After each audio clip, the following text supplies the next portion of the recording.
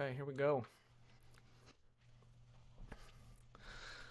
Hi, everyone, and thank you for joining us once again on the Coffee with Coaches podcast. I'm your host, Michael Pacheco, and today I have Renee Russo with me.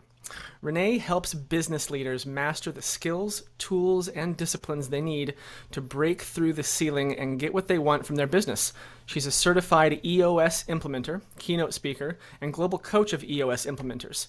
She's obsessed with doing business better and changing the lives of others. Renee, welcome to the podcast. Thank you, Michael. Good to be here. I love this because my EOS, for those that don't know, stands for Entrepreneur Operating System, and my company runs on EOS as well. So I love that. Awesome. Good stuff. Let's dive right in here. Question number one, Renee, why did you become a coach? I've always had the desire to help other people, and I haven't always known exactly how to do that.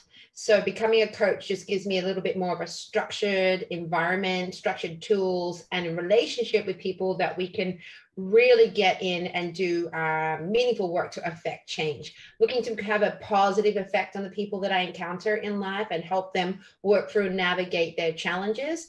And coaching is the perfect platform for me to do that. I love that. Question number two, what are you doing in your coaching business today that is unique?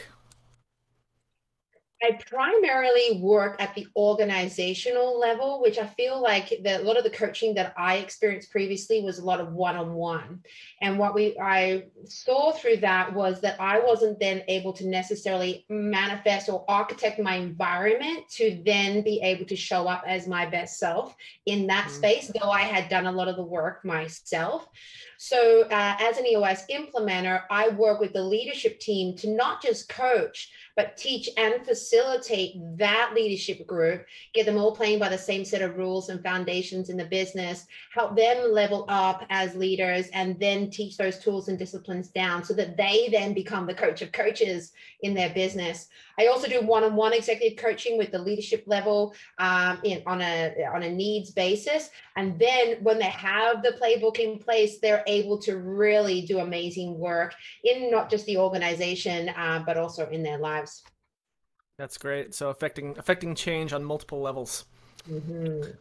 Question number three, where do you find your clients? Right now, at this point in my career, it's 100% by referral. So my clients have had such a transformative experience in their business and in their lives, and then they tell everybody else about me. And to the point where some of their network feel like they're a little strange, like, why are you so obsessed with Renee Russo?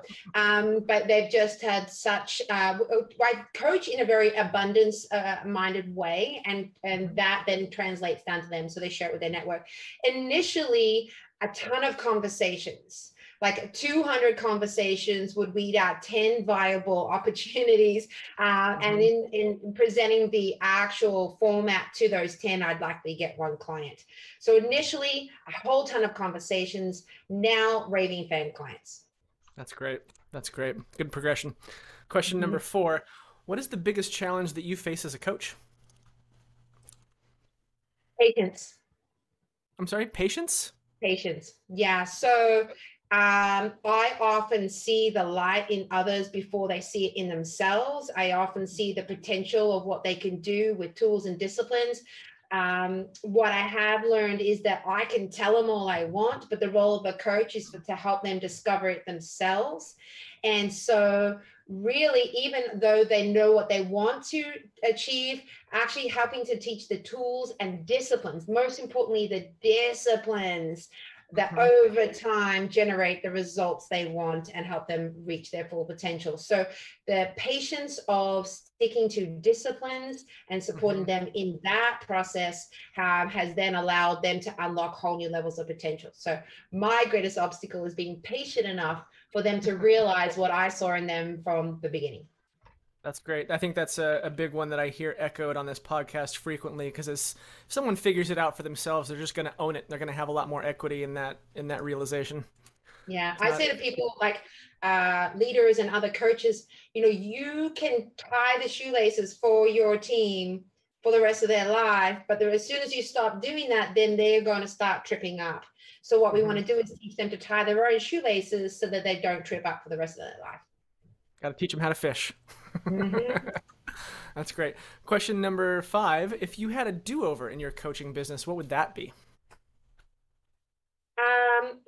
If I had a do-over, I would learn the art of identifying readiness and diagnosing readiness a lot earlier. Because A plus B doesn't always equal C, or 1 + 1 does not always equal 2. So I realized in human psychology, my work is very much aligning human energy, creating the disciplines to execute on that. So I've learned that if a person or a team is not in that place of readiness, realizing that they are capable of more than they are, feeling worthy of it, and willing to stick to certain disciplines, if they're not at that place of readiness, there's not much I can really do as the coach. And I didn't understand the identification of readiness early in my career. So if I could go back and understand that, I probably would have had even more success earlier on. Good stuff. Good stuff.